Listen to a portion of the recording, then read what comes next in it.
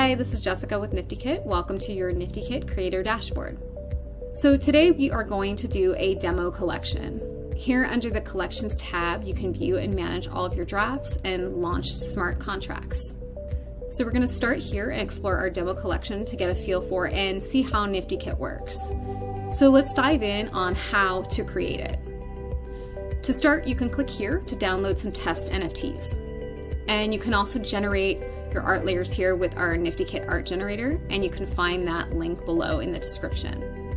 So first, we're going to go and head over here to the metadata tab to upload and manage your file assets and properties per NFT. We have pre-uploaded some sample NFTs for you here. You can delete them or edit them anytime, but for this demo, you can also upload any file, video, or image. So now we're going to go ahead and go to Import Assets.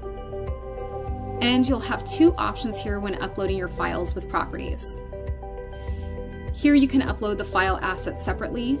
Choose this if you don't have a CSV or JSON with properties and metadata that are already set.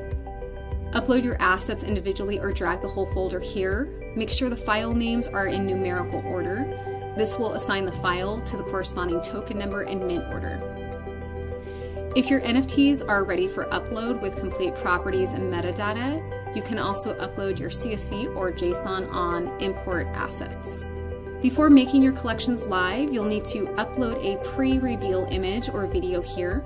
Don't worry, these are not your permanent NFTs. You can upload any placeholder image or video for now. So let's prepare your drop collection and start building your collector's list. You can create a waitlist page for your collection. This setup can collect the wallet addresses that you would like to register in your upcoming presale. This will be the link where your generated NiftyKit mint page will be assigned. This link is going to be publicly visible, allowing your collectors to mint their NFTs once the sale begins.